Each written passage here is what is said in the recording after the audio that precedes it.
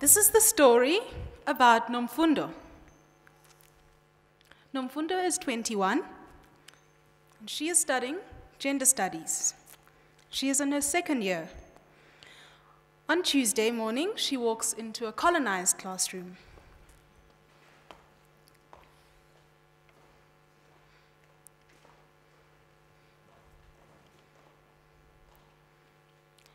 Then, shortly, the white lecturer walks in. She comes in, and she greets the students and lets them know what the lecture will be about for that day. She takes out lecture slides, writes on the board,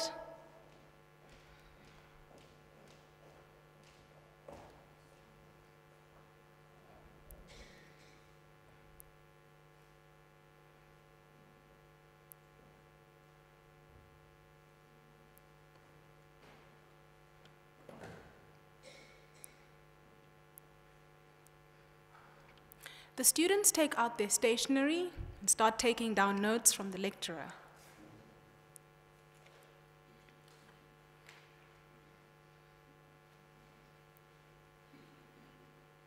One student is sleeping, another is bored and tired. And then, as the lecture goes on, the students start to get a little bit restless and start to talk to each other. One of them speaks in an African language, to which the lecturer reprimands bluntly.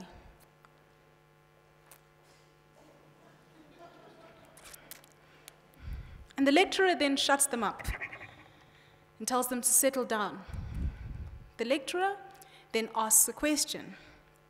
Then, two of the learners lift up their hands to respond. When Nomfundo responds, the lecturer doesn't seem very satisfied by her answer and asks her to read more about the topic.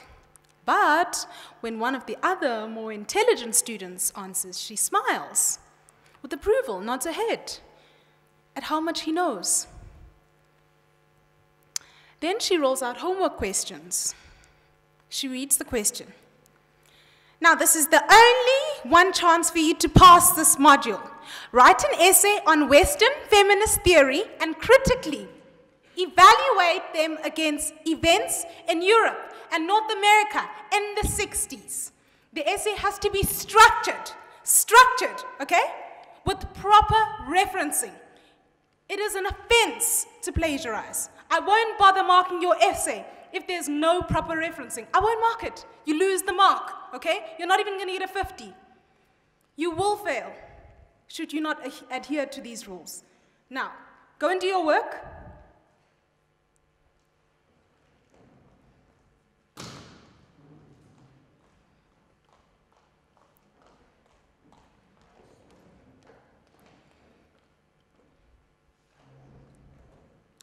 Now, it's very clear that the students in this environment aren't learning very much.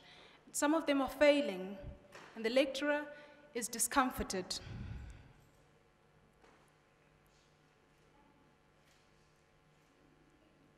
One of the students talks to the lecturer.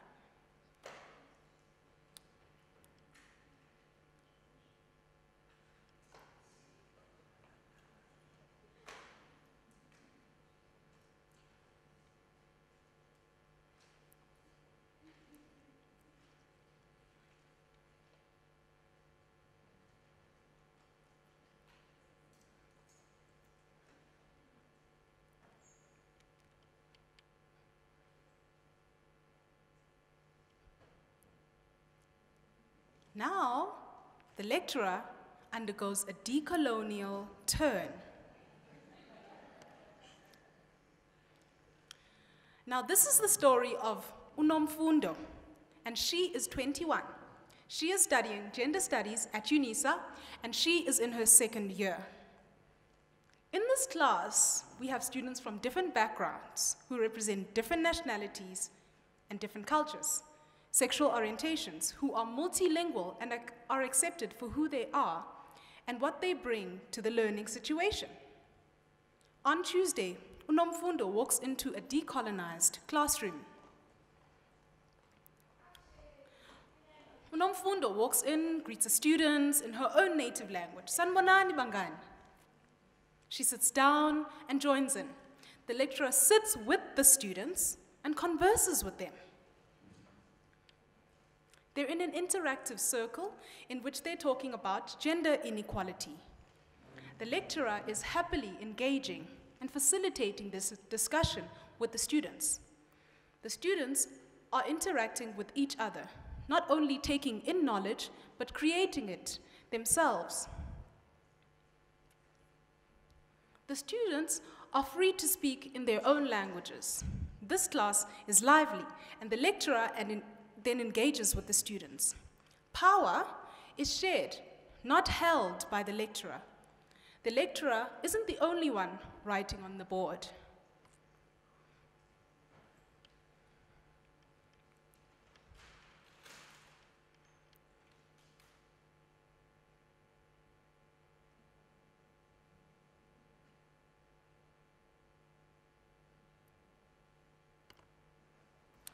There is no monotony in this lecture. Learning is fun and interactive. It is decolonial, fearless, and exciting. Students are truly engaged with the material. The decolonial classroom looks like the nursery classroom that we all started off in, which was fun, lively. It's not the boring classroom where we were just reading and writing. The students aren't the only ones who are learning. Weputi, weputi, weputi mnangi hamba nawe. Ay weputi, weputi, weputi mnangi hamba nawe. So the students aren't the only ones learning. The curriculum also relates to who they are. It speaks to who they are. It represents who they are. The students aren't empty subjects, but are creators and molders of knowledge. They are free to disagree non-violently.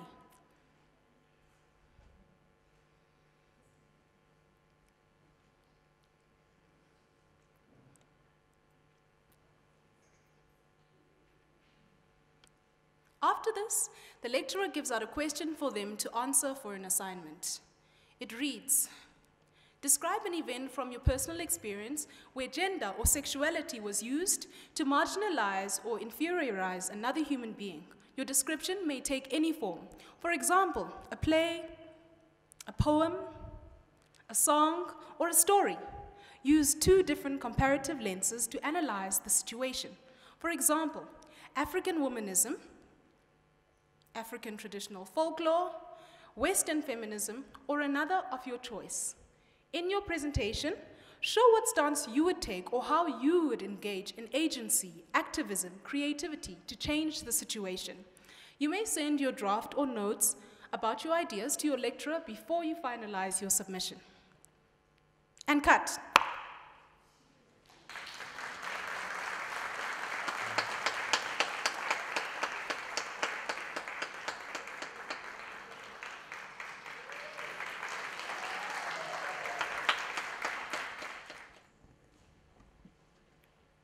Molweni, sanibonani, dumelang, loshani. My name is Unisa Sigaba, and I'm a master's student in the College of Human Sciences. And I think this play reflects a lot of our upbringing, particularly as Black students within the academy. And also just, you know, within the schooling system itself. So what we have done today is to bring out our views as students as to what is it that we envision a decolonized curriculum and pedagogy of teaching and learning to look like.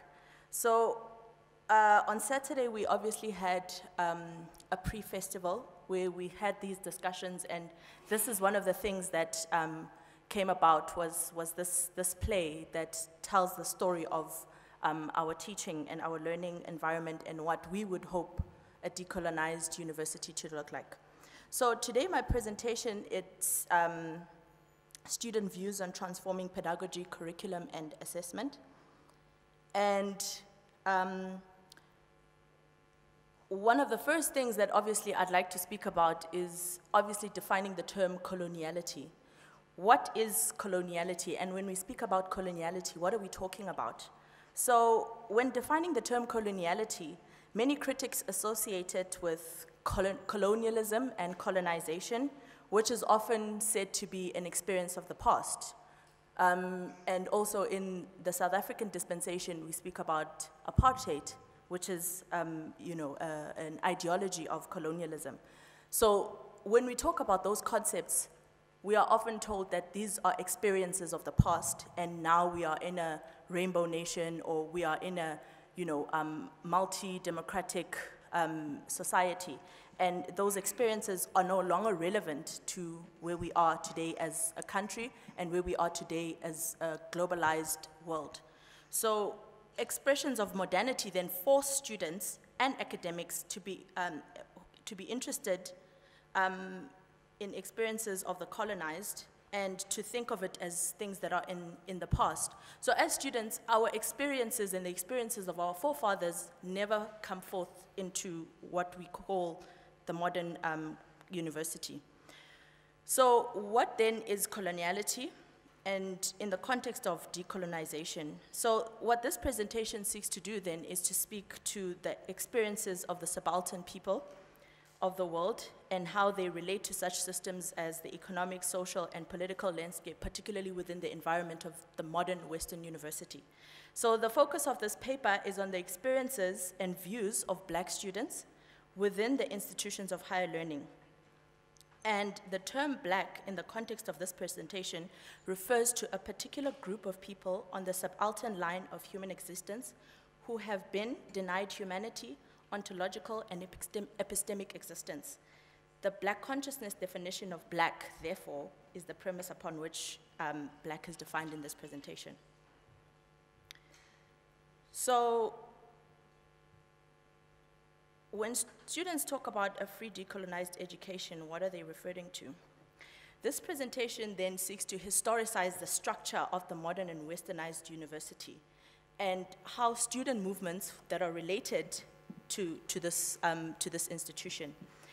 In understanding the history of the westernized university, which then became entangled with forms of domination and subjugation, we then are able to understand the emergence of Black student movements in the form of Black consciousness movement, in the form of Rhodes Must Fall movement, in the form of Fees Must Fall, and Outsourcing Must Fall. So my contention then, which is also the premise of my study, is that Black students are indeed the agents of a decolonized and free education. So this presentation was inspired by the outline of 10 theses, which I call my Bible of decoloniality. And it was written by Maldonado Torres, and I think some of you might know him because he spent quite a number of months imparting the concepts of decoloniality within our college itself, but also during the summer schools. So what Torres speaks about is the concept of coloniality and how coloniality speaks to the radical transformation of the concepts of power, knowledge, and being, which then gives rise to coloniality of power, coloniality of knowledge, and coloniality of being. So how do these concepts then get translated into a curriculum and pedagogy of the university? Coloniality of power speaks to the university structure itself. And from the play, you already see what the structure of the university is. There's a lecture room where at the podium it's the lecturer and the students are sitting, obviously looking up to this person who has the so-called all the knowledge that they wish to have. So that culture in itself seeks to alienate the student because, number one, they don't see themselves in that curriculum. Number two, the knowledge that is being imparted doesn't reflect their existing experiences. The coloniality of knowledge then speaks also to the objectivity and methodology of teaching and learning. When we do what we term field work in academia, the community is often seen as the field, which needs to be tilled, which needs to be, and the person who's doing the research is the one who has all the knowledge. You are stepping into this field which has all the problems, but is never actually creating solutions to those problems. So when field workers enter the community space, they see themselves as objective, as not part of the community itself. And that is a colonial understanding of knowledge, because you see yourself as separate from the community space, and you see yourself as separate from the experiences of that community. So the subject-object relationship or methodology that is used within the university system seeks to alienate the one who is seeking knowledge from those who are giving the knowledge. Coloniality of being then speaks to the existence and non-existence of people in time and space. What do I mean by that? Well, I shared an experience on Saturday about one of the courses that I did in my undergraduate, which I did at the University of Pretoria. And this was history. And in the history classroom, society or civilization began with Greek civilization. So already the non-existence of Africa and other parts of the world shows that in time and space, there was a non-existent of certain people and certain being. So when we speak about the history of people, we start, or the history of the world, it starts with Greek history. Now, one of the most important things when talking about coloniality, obviously, is to define concepts. So there's a difference between coloniality, colonialism, and colonization. And Torres says that coloniality is different from colonialism. Colonialism denotes a political and economic relation in which the sovereignty of a nation and people rest on the power of another nation. So it's like an ideology in its sense. Now, colonization then becomes the systems and the structures and the policies that are created in order to sustain colonialism. Now coloniality then becomes the aftermath of that. You withdraw the nation, you withdraw the empire from the colonized people, but what do you have left? And coloniality of power then, power, knowledge, and being then speaks to the structures and culture of the, coloniality of power then speaks to the structure of the university, and coloniality of knowledge speaks to the methodology of teaching and learning, and coloniality of being refers to the impact that colonialism has on the ontological and existential experience of the colonized people. So what it is that we experience after colonialism then becomes coloniality, which is what we obviously are experiencing now today. And one of the most powerful student movements of our time in post-apartheid South Africa, obviously, was The Rhodes Must Fall, because not only did it depict the alienation of black students within the academy, but also their exclusion from the curriculum itself. So all roads lead to the colonization of the mind, depicted the idea that the university space itself seeks to create students as non-existent in time and space, which is the current dispensation of post-apartheid South Africa.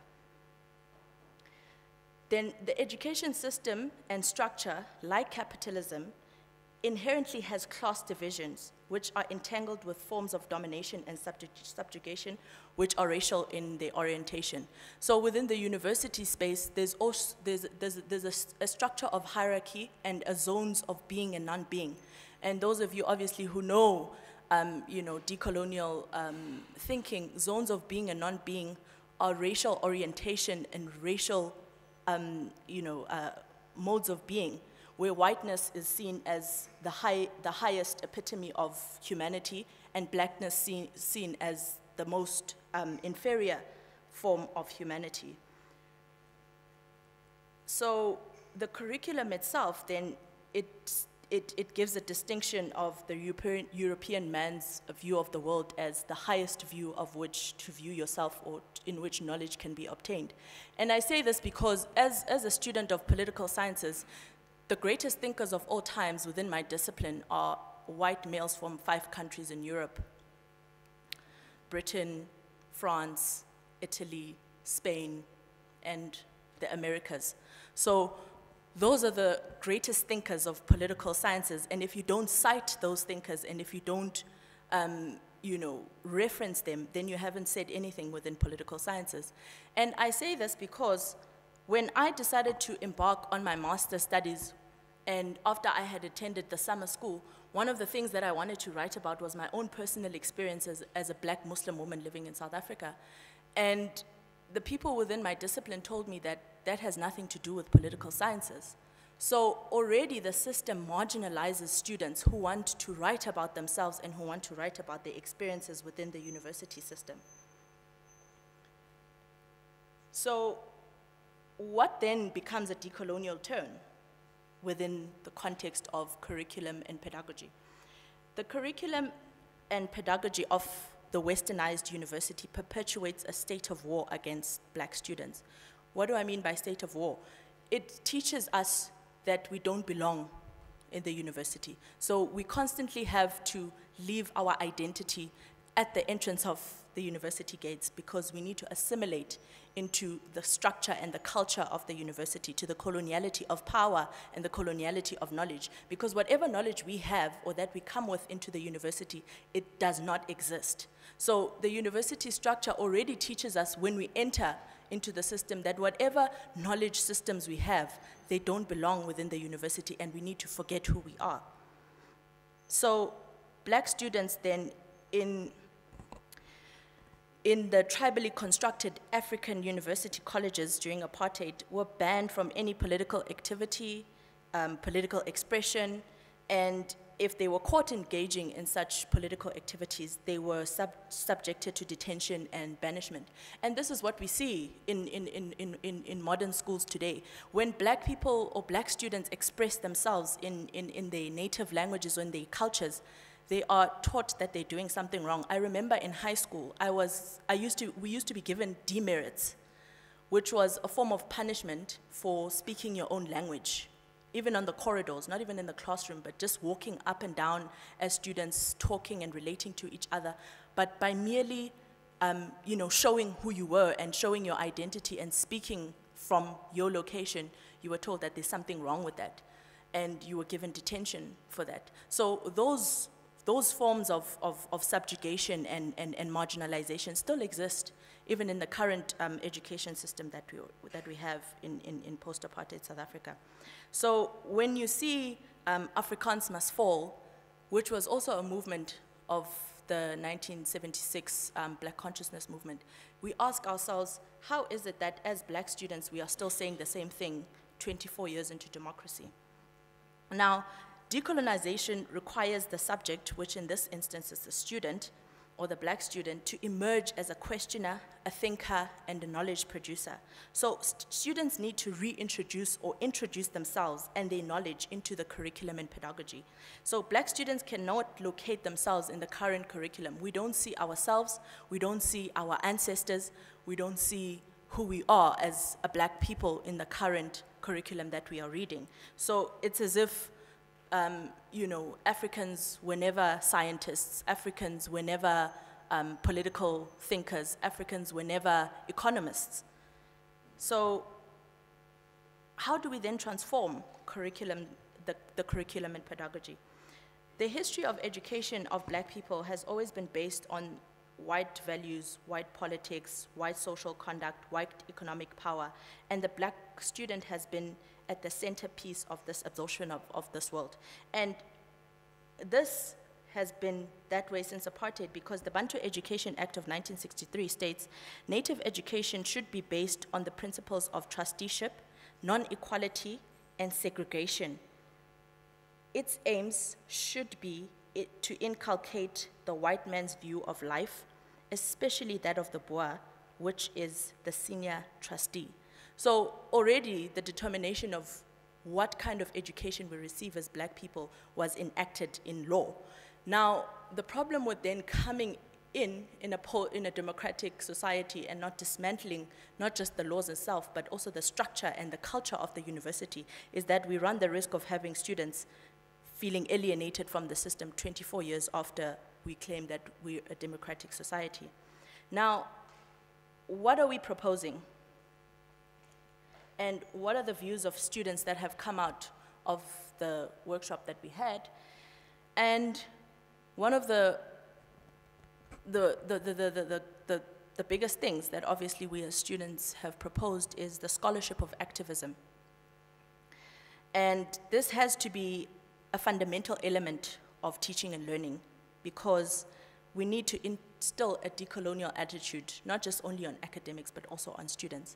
When we introduce ourselves as students into the curriculum and we write about our experiences, there needs to be a scholarship of activism from the side of the academics who are on the receiving end, because we want to write about ourselves. We want to see ourselves documented, and we want to see our history as a black nation being implemented and being reflected onto the curriculum. So the concept of each level of education of black children, assuming that we don't have existing knowledge, needs then to come to an end.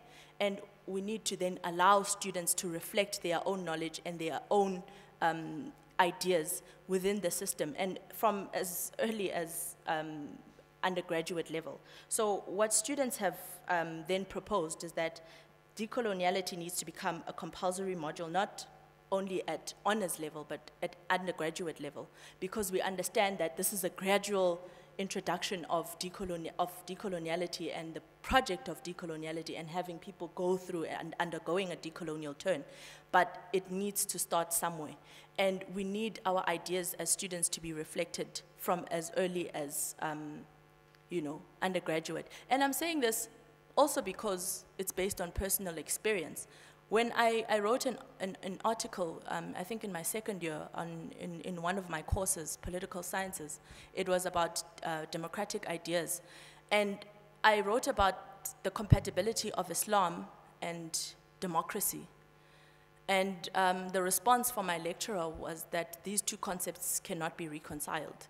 And that in itself was a subjective response, because if I can see the compatibility between my religious views and democracy as a concept, who then is she to tell me that these two are not reconcilable terms? So already, our lecturers are sitting from a posture of telling and dictating to students that where you are coming from, it cannot be allowed into the university space. And we are saying that that culture needs to end.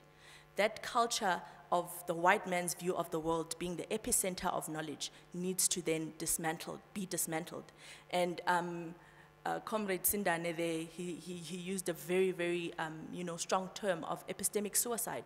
Those are some of the things that we need to introduce within the system, is that for people to allow for epistemic diversity, they need to then undergo epistemic suicide and to kill this idea that their knowledge is the supreme knowledge and that white knowledge is the supreme knowledge within the university system. I can tell you that the disciplinary boundaries that we see within the system have created a sort of decadence, because now we cannot think across disciplinary lines. You have to be confined within the discipline of political sciences because that's what you've been trained in. But when you look into history and you see thinkers like Karl Marx and Thomas Hobbes, they are across disciplines. You find Thomas Hobbes in law, you find Thomas Hobbes in economics, you find all these thinkers across disciplines. But when we as a people start thinking across disciplinary lines, we are then told that this is relegated to this particular discipline and cannot be cross-border. And that is killing the motivation of students in a way, because then we cannot move beyond what we are taught within the university system. So we are taught to assimilate and to consume the white man's view of the world to a point where now as students we are, embarking on epistemic disobedience. And what we are basically asking for the university is to allow the space and the culture of the university to reflect diversity and not the white man's view of the world. Thank you very much.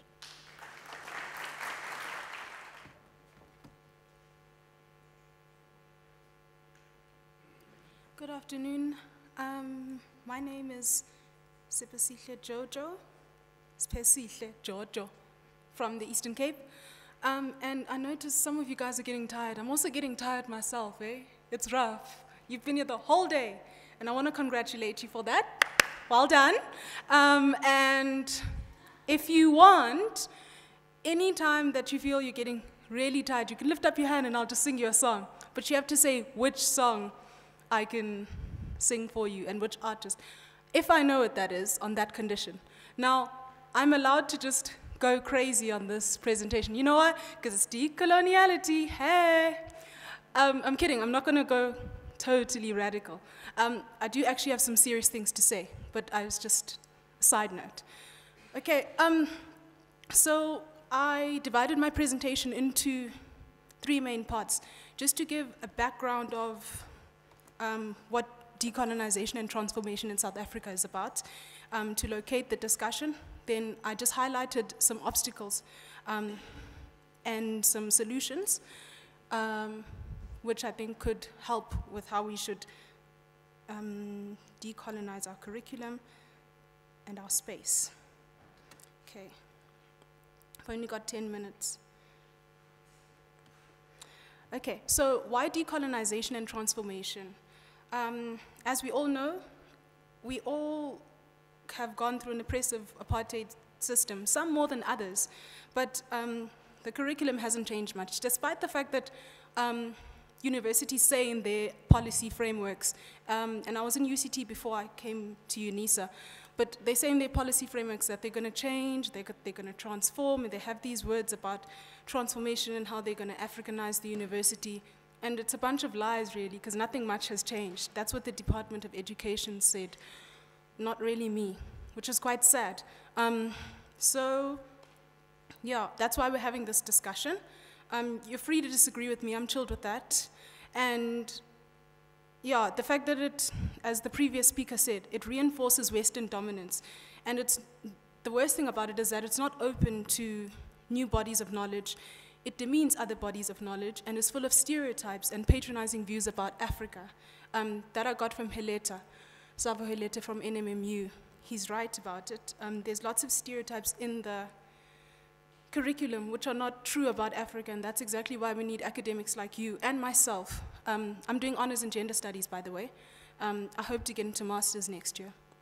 But we need true things written about us, and we need the whole curriculum to change. I know that's not going to happen like that, but nonetheless, it's worth speaking about. So what does decolonization actually mean? To me, it means to embrace other knowledge systems and transform the way that we research, the way that we learn, and the methods that we use. In the words of Césaire, it's the rejection of consciousness, of the consciousness and values of the colonizers, and the colonizers had a rigidity about the way that they expressed their views about Africa and the way that they used their methods and researched and helped us to learn. It's about justice, it's about Africanizing the curriculum. We're all African people. Therefore, I don't know, some people don't consider themselves African, I know, sitting in this room, but we're African. The bulk of South Africa is African. Therefore, our curriculums, not only our curriculums, but our spaces should be African. So we want to end structural dominance. I'm not sure why it's taking so long. It's actually quite sad. A lot of people are dying, and the news is always so bad, you know?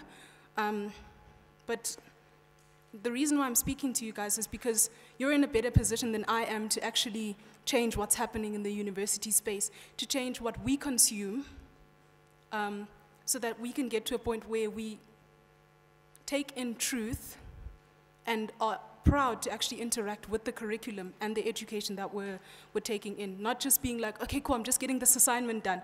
Bam, that's it. Education is such an important thing.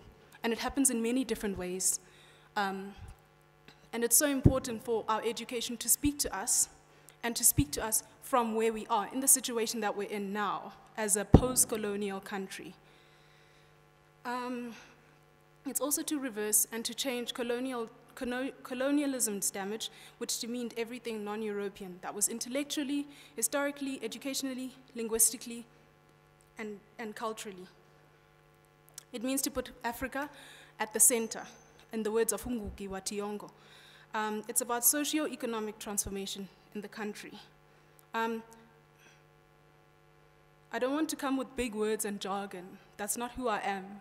I'm just here to implore you and to ask you guys to try and consider ways that you can make the curriculum not just exciting. It's not about excitement here, although that's what I'd like it to be.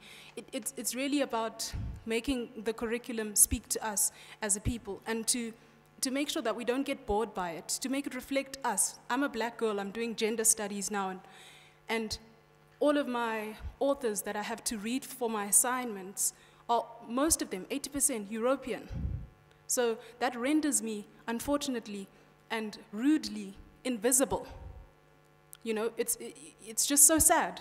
You know, I'm sitting there doing gender studies, yay, feminism, yay, let's stop gender-based violence, and now I have to read about Western people and the way that they write about issues about feminism. How many of you know that black feminism and Western feminism is something totally different? They don't face the same issues because they live in two different parts of the world.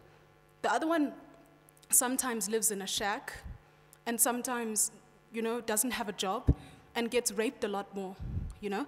The other one has a more privileged existence. Her problems are more like, I don't know, misbehaving children, or I don't know. I'm not a mother. But the point is that people are in different locations, and these different, there are different things which make up our identity, and as they intersect, they give us different experiences, and we can't speak for others, and we can't just, it can't all just be Western. It's actually quite rude. I'm gonna be quite frank. This is the only time I have to talk to you guys, you know, so I'm gonna make the best of it. Cool, so some obstacles to decolonization of the curriculum and transformation in South Africa. The first one I highlighted was there's a huge opposition, and I'm not sure why, to the change which is entrenched in university structures. There's an unwillingness to change that is lacking. I assume that's actually associated with the power that white males have, because they finance a lot of these huge institutions. They have a lot of money. We all know this. Not all of them, but most of them do. And because they have a lot of money, they have a lot of command. So, yeah, I'm not sure why there's an unwillingness to change the curriculum into something which reflects who we are. We are black people, we are African, we are Tsonga, we are Indian, we are Tswana, we are Sotho, we are Xhosa, we are Zulu, and we're not finding ourselves in the curriculum. We're not finding ourselves in the methods. An example is that my grandmother used to love to tell stories to communicate. She was more into what Dando would call orature, and she would tell stories, and that was the best way she could communicate some of her ideas about life. I learned so much from her, and not to be able to engage and now this is a methodology suggestion to you guys, to allow us to tell stories by orature. Maybe we can send voice notes to you guys about the ways that when we have to answer a question, because some of us are better speakers than writers.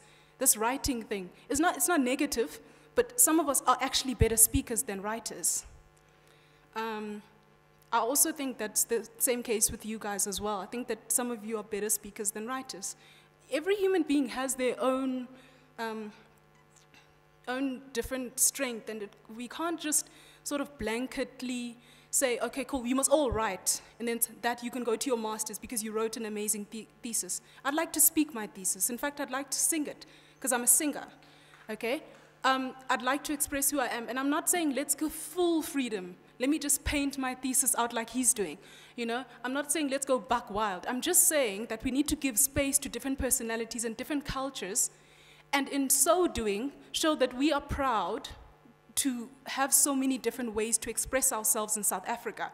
And let it not be a taboo thing. It's not taboo to speak or to tell stories about a certain concept, Western feminism, African feminism. It's so natural. You go to the rural areas, you know, you go to different parts of South Africa, people are using different ways of communicating and getting messages across, and it's not writing, because so many of us anyway are illiterate. And that's the truth. Many of us speak African languages only. Okay, so as you can see, this is a topic I'm so passionate about.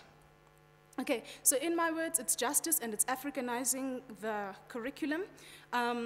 So the other problem is that there are powerful people and interest groups who will do all in their power to make sure the curriculum stays the same.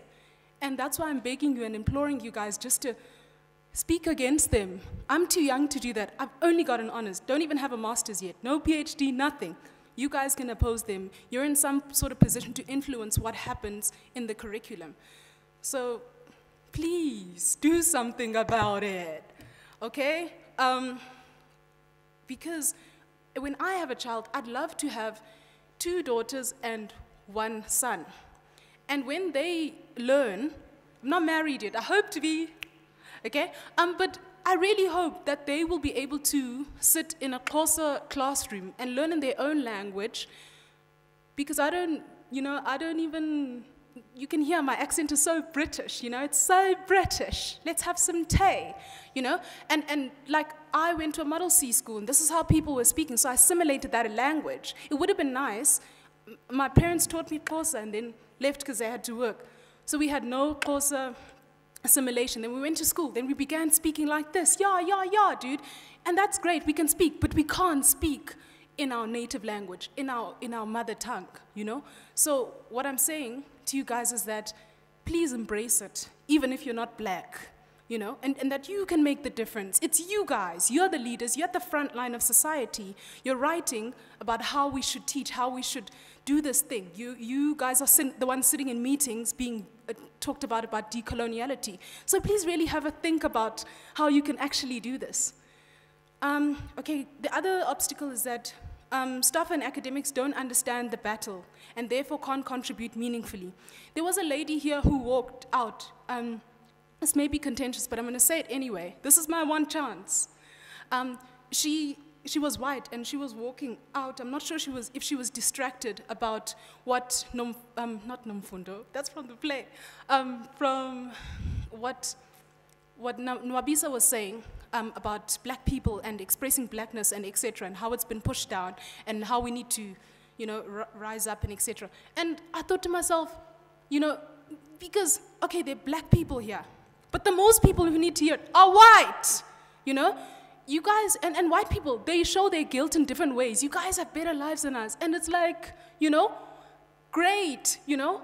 But the point is that now, she's the one that actually needs to hear this. More than anything, you guys have blackness within you. White people, you guys are just at the top of society, and, you know, like, why are you walking out and why are you, and this is my question, it's always been my question since 13, experiencing racism as a black girl with dark skin, is why are you guys being blind to what happens in society? You consider yourselves human.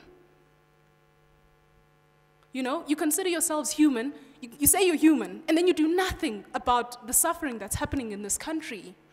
Like, people are dying on the daily.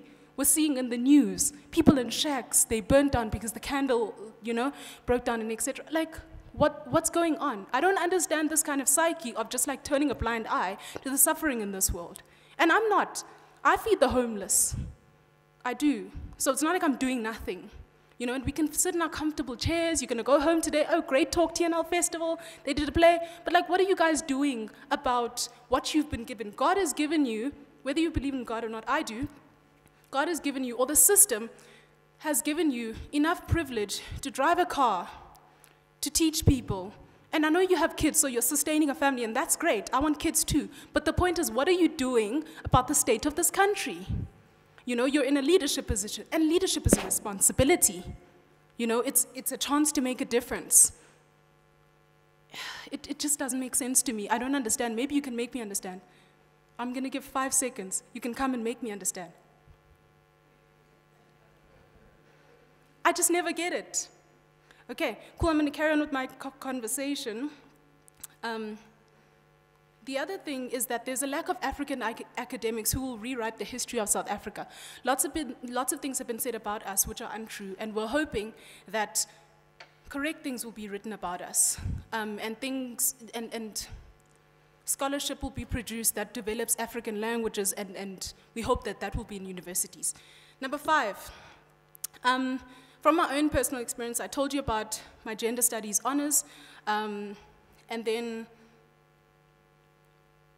the fact that there are European and research methods which are inflexible. So the research methods that we use, qualitative, quantitative, they're really rigid, and I hope that you guys can find ways of making them a bit more flexible to cater to all of us and our different diversities. We speak about South Africa being a diverse place, you know, and a diverse place means that there's diverse cultures and etc. That means that people have diverse ways of expressing themselves, and I hope that you guys can reflect that within academia.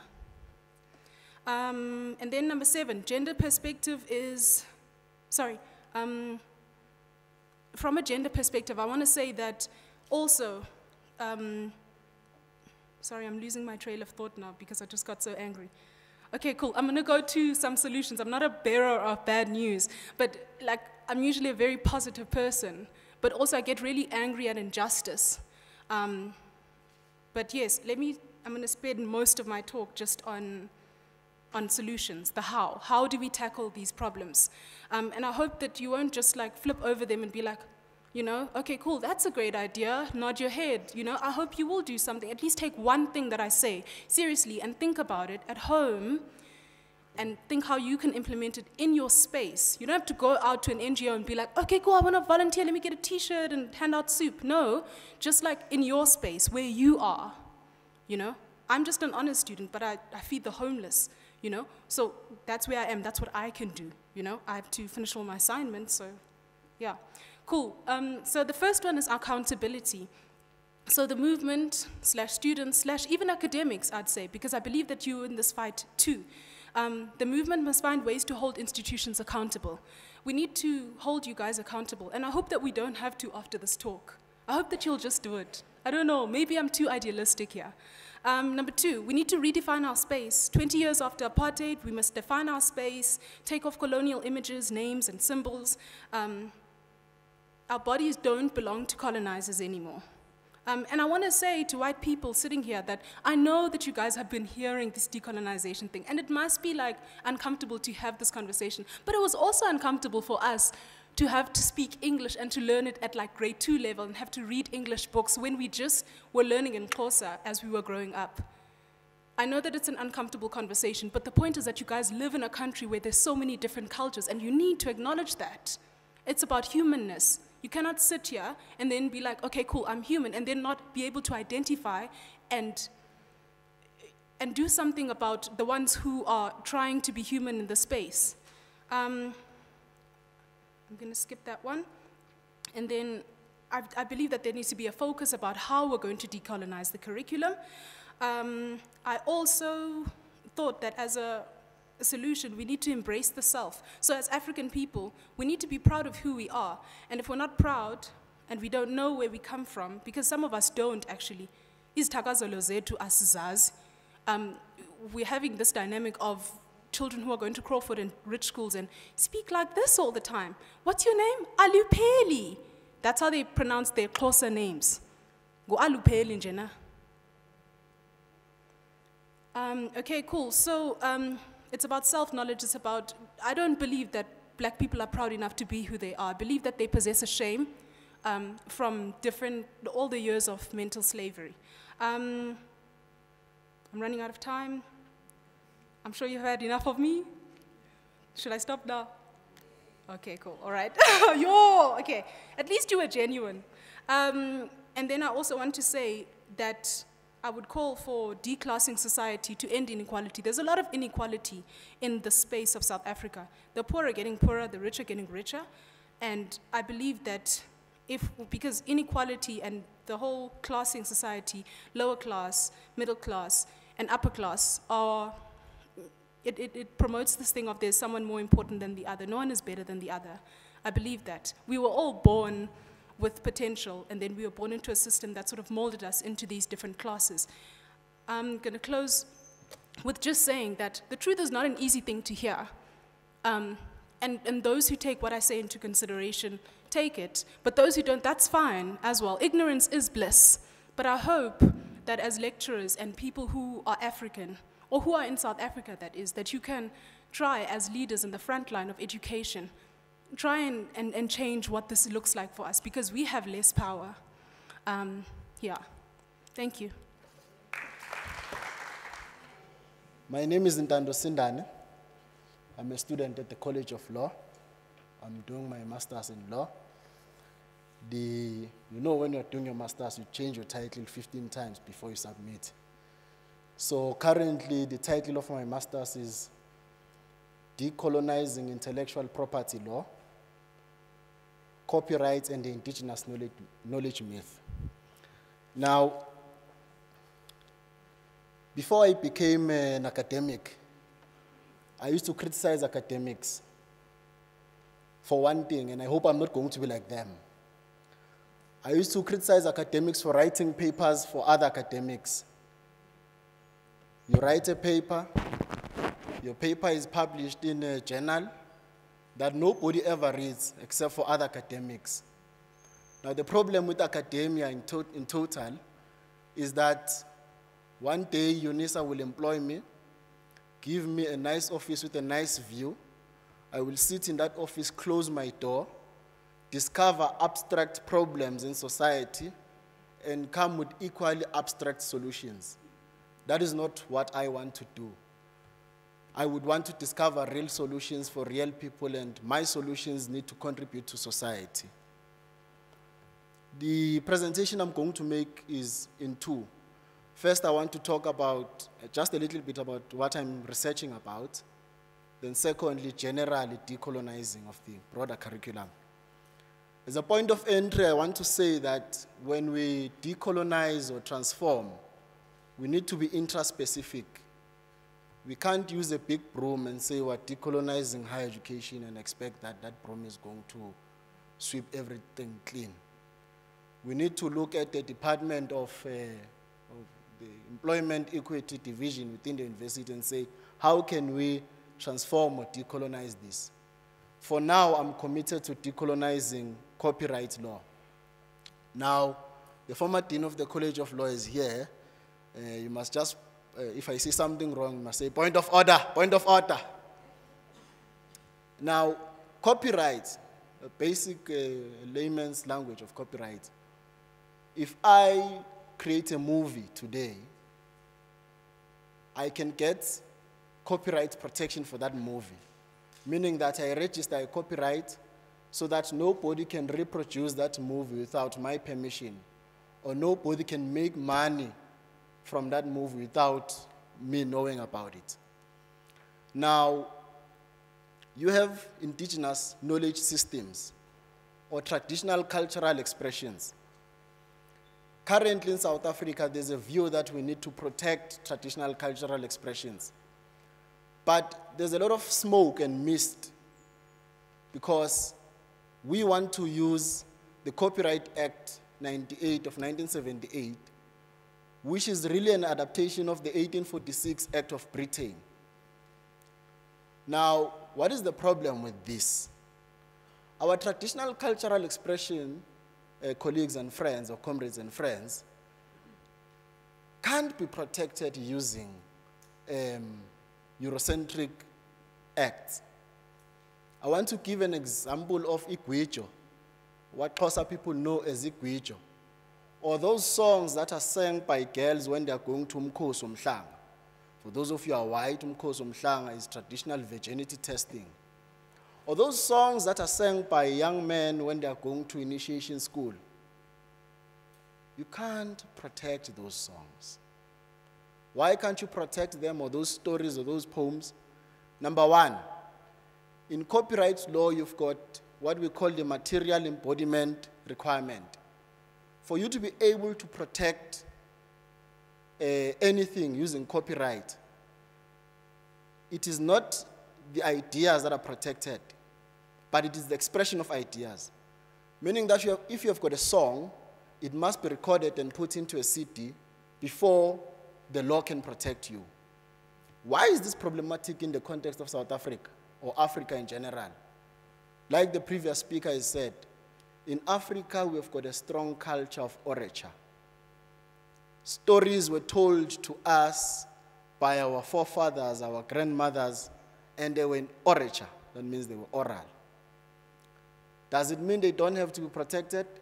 Does it mean that African knowledge systems are of low quality?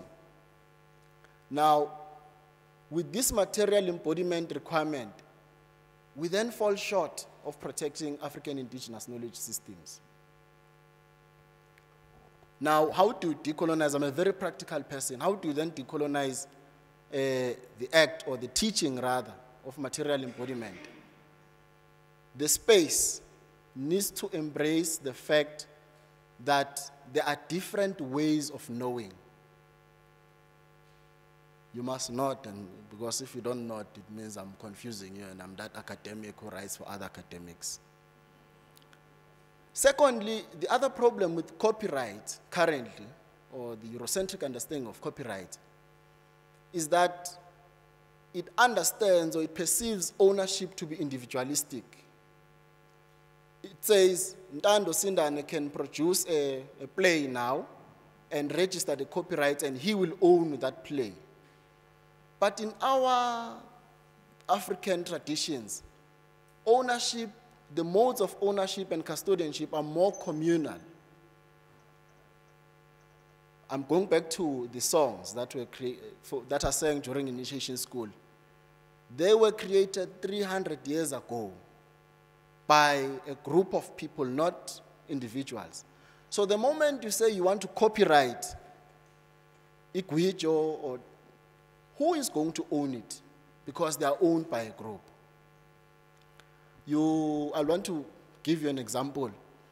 You might know that, or you might have heard that Louis Vuitton, I'm sure there are many professors here who wear Louis Vuitton and Versace and all of those expensive labels.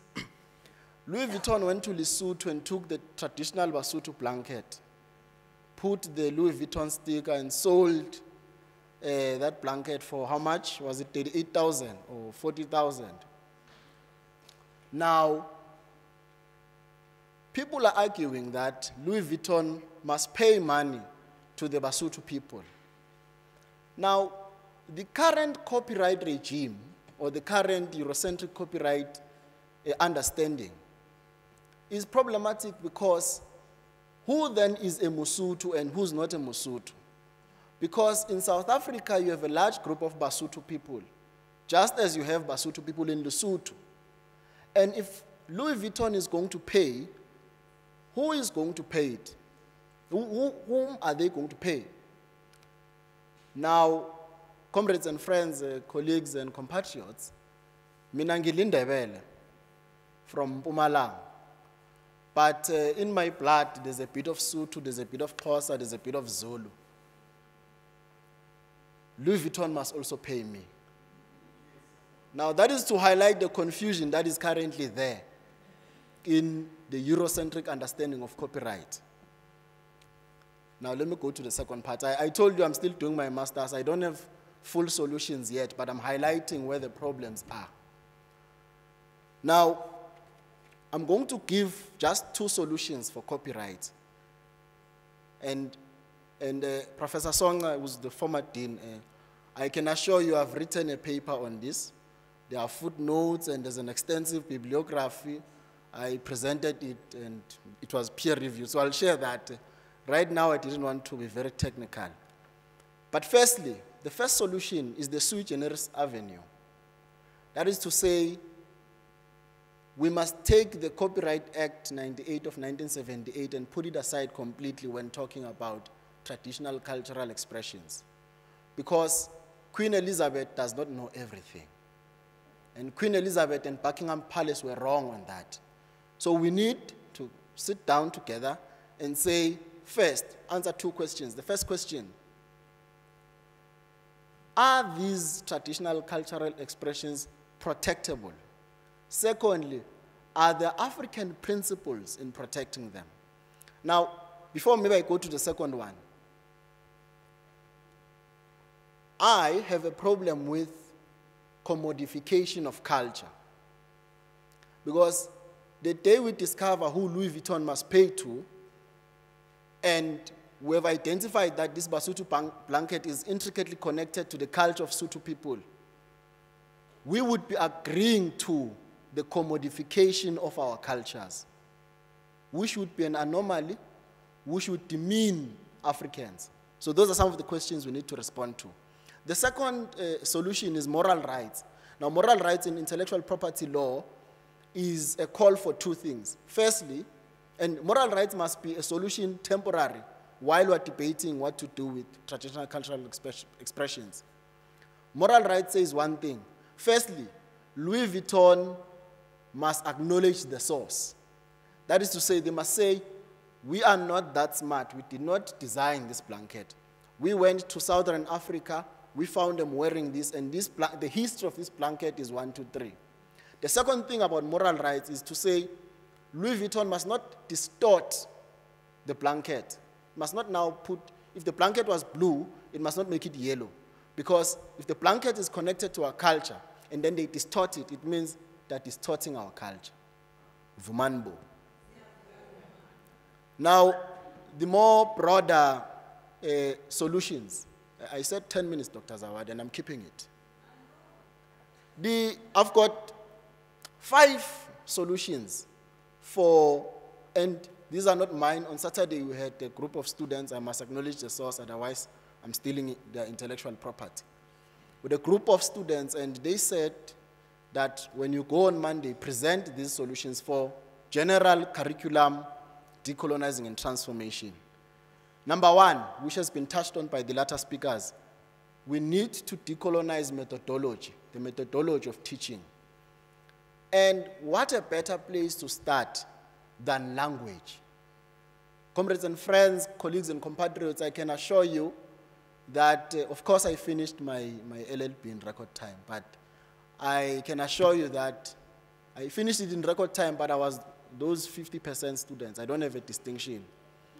I can assure you, Dr. Chaluf, that I would have passed my LLB cum laude if it was taught to me in Isindebele. There's no mistakes about that.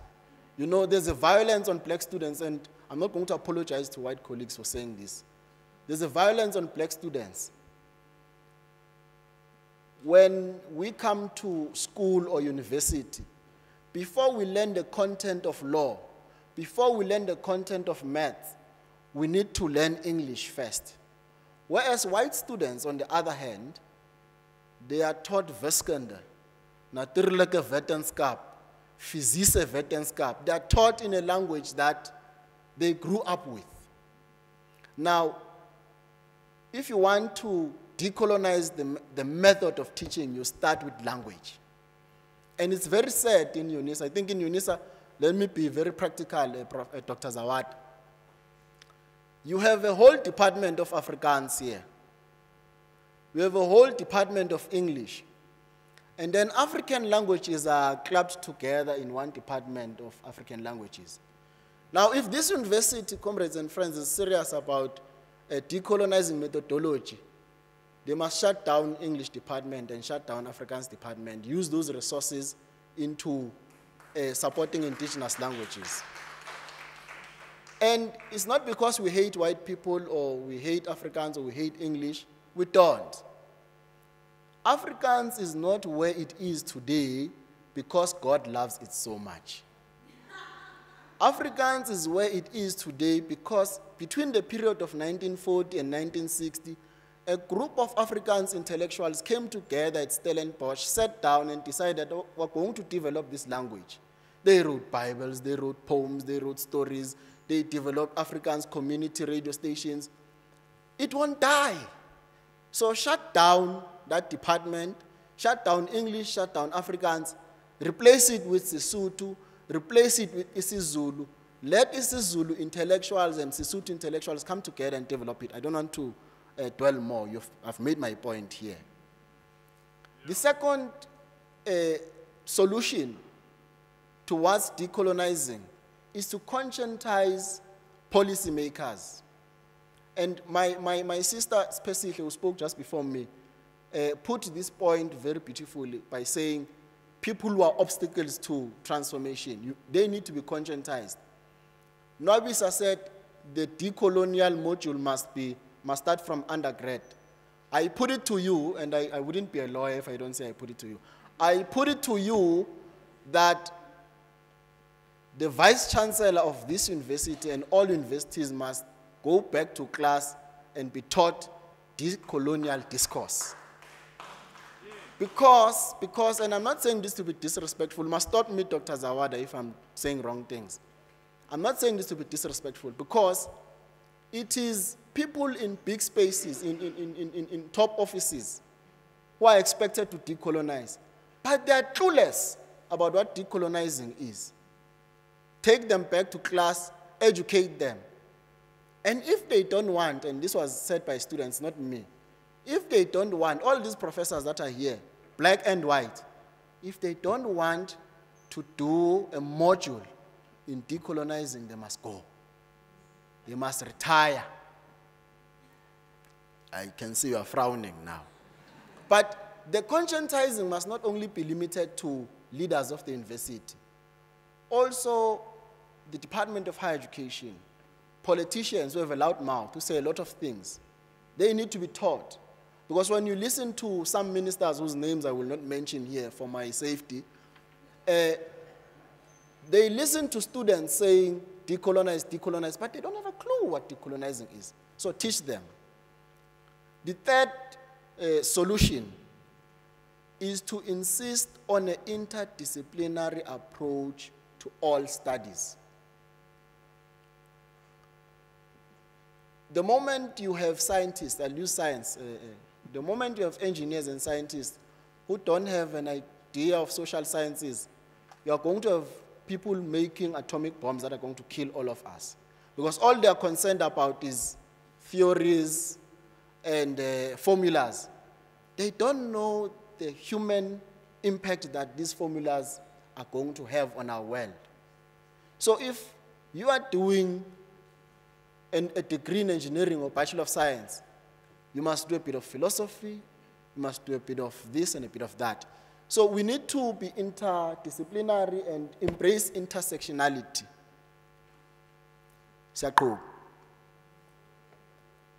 The fourth solution, and I think Nwabisa spoke a bit about this, students must be encouraged to immerse themselves into the content of the study. Academics are lazy. I hope I'm not going to be one of them. Academics give you an assignment. Am I wasting time, Dr. Zawad? No, thanks for that thumb. She did this. It means I'm not taking too much time. Academics give you an assignment. And when they mark that assignment, they've got a memorandum. Meaning that when you have deviated from the memorandum, they're not really concerned whether your response is right or wrong. You get wrong. Now, the method of questioning in assignments needs to encourage the student to give their own views, give their own perceptions. And this is not only in human sciences, by the way, or in humanities. Even in physics, who's the name of that doctor who was here at summer school, who said we must decolonize math and science?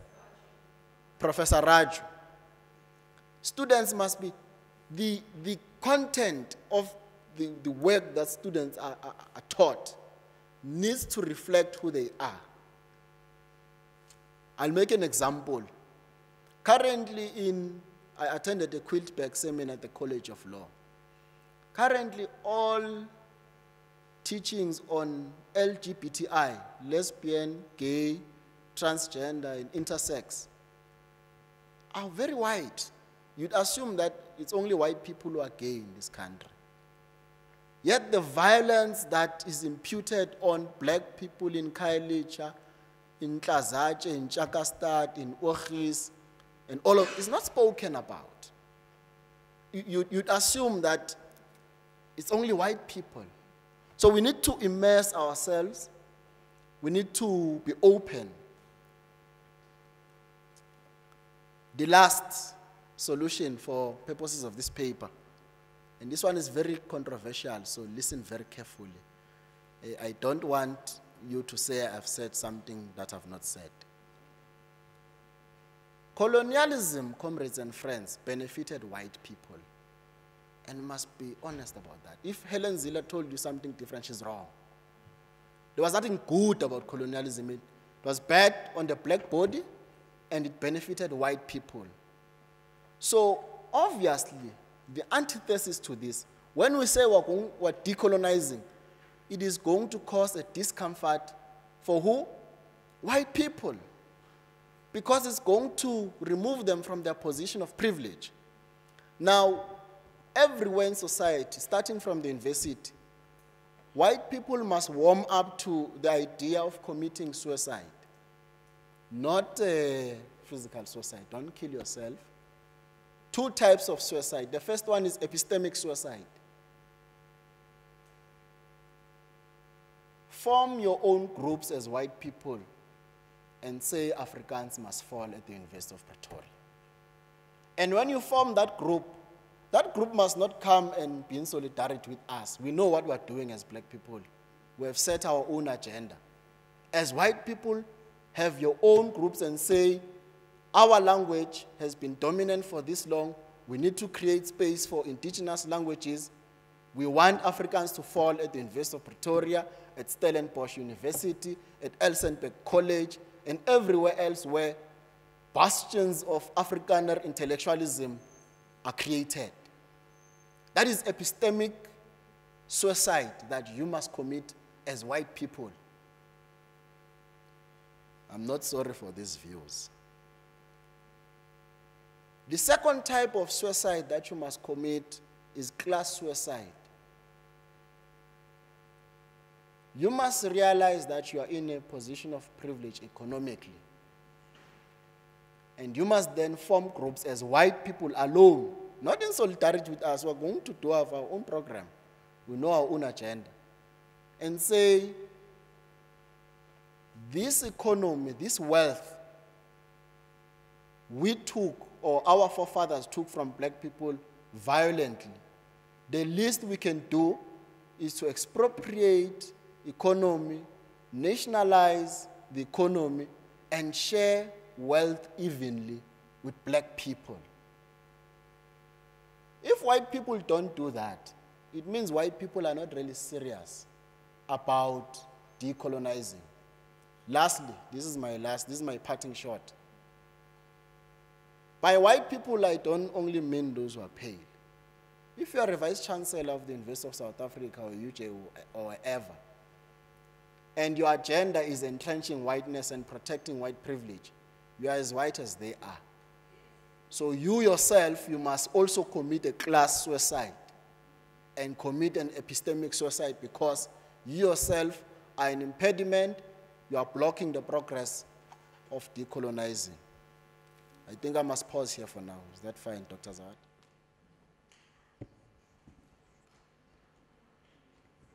I want to thank those of you who have stayed the course. And I think you've learned something. And I've had such fun working with the students.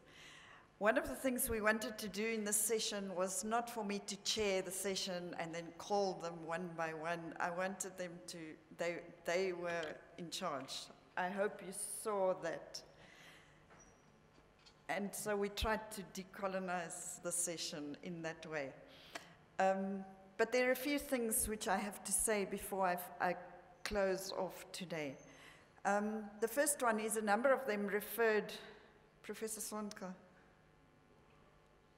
Oh, actually one of the things we decided on Saturday is that we don't do that thing because it means you,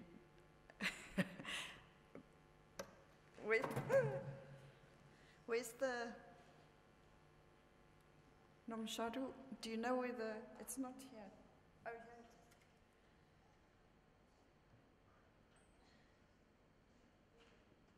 update this thing. Professor Sonka, can you speak loudly?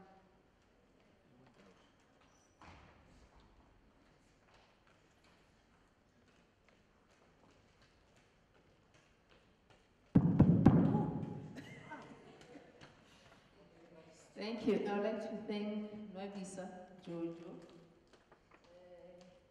Sindani, who else spoke? I think I would like to really thank them. I think that they shared their views and some also thought-provoking comments. And I agree with most of the things that they said, but I also have I disagree with some of the things that they said as well. I think we need also to reflect and on what's happening in the country and ask ourselves why we are still complaining about other people being more privileged than we are, given the fact that we have been independent for 25 years or more. It's nothing compared to the duration of colonialism. But I want to ask ourselves is, what have we done as Black people to empower ourselves in ways that also dislocate us from this thing of always being oppressed? What is it that you are doing? And I think it's something that we need to really reflect on. But also I want us to remind ourselves that the Nwabisas, the Sindanis, and the Jojos are also part of the landscape, and they have a contribution to make. So it cannot be all the time, we want you to lead us, because if you look at liberation movements, especially of the youth, they're also the ones who contributed to changes. And we would like also for them to be able to exercise that agency in ways that also help us to move this agenda forward. And I think that is something that also we need to always remind ourselves. But lastly, in as much as I agree with them to say that we still have vestiges of racism overt and covert, and we need to address that. But there's another monster that's rearing its head that we do not want to acknowledge, and that is tribalism and sexism. And it is also not merely like black on white, it's also black on black sexism, black on black tribalism, and we're not addressing that. And if we're not addressing that, we'll find ourselves in a situation like other African countries, like where there was civil war, because those are the things that they never tried to address. And I think we're making the same mistake as well to say, yes, we have racism, but what about this monster that's rearing its ugly head? If you look at the way there's abuse of women, abuse of children, and those are the things, it's not across the races, it's intra-racial as well. And I think it is important as we have these conversations also not to forget that. And thank you very much. Thank you. Nozi. Sanibonani. Molweni. Okokuqala ndizobulela uGqirha Zawada for elithuba. And ndibulele izithethi zethu eziyi-4 esinye nasi yayi presentation yaso siyibhala phaya. Umbuzo endinawo nento endininika yona okanye andiphecelezi i-assignment makuye kuguqulwe eligama le-decoloniality ukuba lithini ngesintu. Igama elithi coloniality lithini ngesintu. Okunye ndifuna ukukutsho ukuba le nto mayingaqali phezulu kumele isiwe nasezantsi, ngoba uyafumana ukuba ezikolweni bazophushwa ukuba bafunde isiNgesi. Xa befika e-tertiary baphinde bafunde ulwimi lwabo abangalwazi. Mna ndingatsho ukubana aba bantu abaqalile le ndaba phecelezi e-decoloniality mabake baqale bahlalutye igama eli ukuba kulolu lwimi esunalo awu-11 eSouth Africa itsho ukuthini ngolwimi ngalunye ukuze mangaba lento ithathiswa phansi nabasemakhaya bayiqondisise ukuba ithetha ukuthini ngoba xa siyithetha apha ngesingesi andifuni ukuphosisa andivanga nenye into abayithethile ngoba basathi base-colonized still ngoba uba bendingabo ngendithethe ngolwimi lwam. And another thing that I want to share is that language ye-Afrikaans, I don't think that is African language.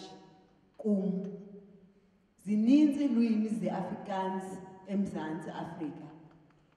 I-Afrikaans akusililo ulwimi lwethu. Endingakutsho ukuba Nwabisa, Jojo, Zingisa, Comrade Sindani and my friend nike nihambe nicalule eligama ukuba ngesintu lithini xa nithetha nge-decoloniality futhi ukususela namhlanje going forward ningaphinde nisithethele ngesingesi siyacela abantu. Siyabonga sisi. You'll have to summarize for us a little bit. I need to close the session. Okay, ayikho eminye imibuzo? Sorry? No? Any other questions? Are there any other questions? Sorry. Can I? Okay. I don't see anybody who's got any other questions, but we'll be here tomorrow, so I'm assuming you'll also be here so that the others can engage you over tea or coffee or what. Yes, thank you. No, but can I just, I don't want to respond or answer because there's no right and wrong answers. But to Professor Songa, you know, the issue of what we have done as blacks, the coloniality of power in itself, like I said, it's a structure.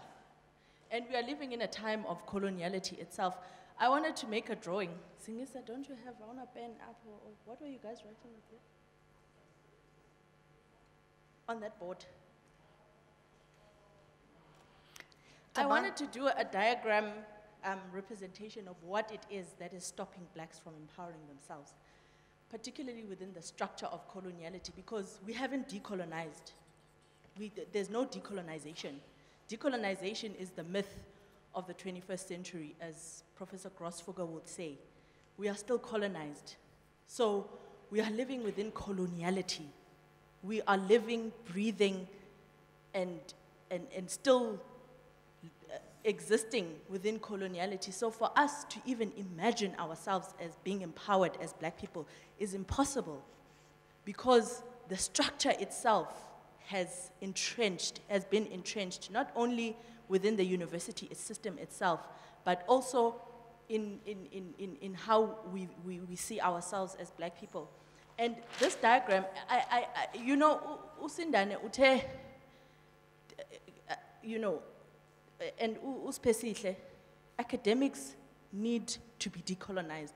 This thing of thinking that the summer school is for postgraduate students and undergraduate students, it's also a myth, because you are the ones who are saying, what is decolonization, what is transformation, and yet when the summer school is being held to actually expound on what it is we are talking about when we are saying decoloniality, none of them attend. We don't see these faces there. So it becomes problematic for us to want to now come here and present about what is coloniality when we don't even understand. When we speak about the zone of being, sorry, my English is terrible. We are speaking about, it's a racial structure, but when we talk about whiteness, it's a mental condition, which then also affects black people. That's why Usindane said even vice-chancellors and even professors who associate themselves with whiteness are in themselves white. During apartheid, they were called non-whites because Steve Biko didn't want to call them black because they were not conscious about their state of blackness and their state as black people. So they called them non-whites. So when we are talking about a zone of being and a zone of non-being. Zone of non-being. We are speaking of people who are below a certain existence. In the zone of being, it's white men, white women, and white children. Zone of non-being, it's everything black. Whether you are a vice chancellor, whether you are a domestic worker, you belong here. Because whiteness in itself has created a psychological condition of relegating anything that is not white to a zone of non-being. So you are like an animal within the context of coloniality. So for you to imagine yourself here in the first place, the system doesn't allow it. That's why we have people who have developed a term called a better black syndrome. Blacks who think they are here, they belong here. You will never be here because even here you will never be recognized as being human, no matter how close to whiteness you are. No matter how many white suburbs black people can live in, they will never be white because whiteness doesn't accept you. And that is why we will never develop as a black people, because we are constantly trying to assimilate to a world that is constantly rejecting us. So coloniality in itself, it's a condition. And we need to create a consciousness. Decoloniality, it's an attitude. That's why we talk about a decolonial turn. It's a mental attitude because we need to turn away from whiteness itself. We should not aspire towards this because this is what maintains the structure of coloniality. This is what perpetuates the war against black people. That's why as students, whenever we come into the system, we're forever going to forget ourselves and take on this black accent and not be able to express ourselves, because the best way to express ourselves in such spaces is to speak English. Unfortunately, nozuko asikwazi uthetha ilwimi lethu because kufuneka explain to whiteness what do we mean, what are we saying when we're talking about decoloniality and coloniality. And the space itself doesn't speak to our existence. That's why I said coloniality of being speaks to the non-existence and the existence. In this space, we don't exist as black people. That's why we have to speak English, unfortunately. And these are the spaces we need to decolonize. And these are the structures that we need to decolonize. And it takes baby steps. I mean, like Prof said, we've been colonized for over 300 years. So for us to expect ourselves to be decolonized in 24 years, it's mission impossible. But we have to start somewhere. And we are saying we must start by putting ourselves in the curriculum and speak from where we are as students in order to force those academics to go read Achille Mbembe, to go read those decolonial scholars. Because if we don't force you, if we don't force ourselves into this curriculum, you're never going to read those people. You're never going to read about our culture. You're never going to read about our stories if we don't force ourselves. So we are saying it must be a top-down approach. As students, we must force ourselves violently so, if need be. We must force ourselves into the curriculum. And as academics, you must then be forced to respond to ourselves, forcing ourselves into that curriculum. Meaning you must go read who we are talking about, who our grandmothers are, who our great-grandmothers are. Because if you don't, then you must go, like Sindani said. She says with a smile.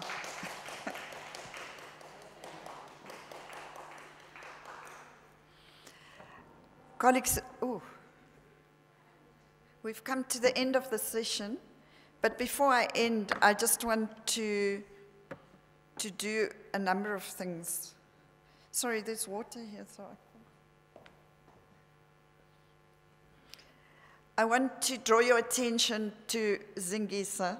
Just turn it on. Nkosi Nkulu, who's a doctoral student in visual arts. And he's expressing himself visually. One of the things we said is that there are different forms of knowledge and different forms of expressing ourselves. There's the verbal, there's the oral, musical, visual, and visual as well. One of the things why we wanted to include the exhibition of the master's student in the program is that the master's in visual arts has been transformed to include a component of actual art making. Up until about 2012, the master's and doctorate program in visual arts was just a written thesis. And we then changed the curriculum so that it includes actual art making.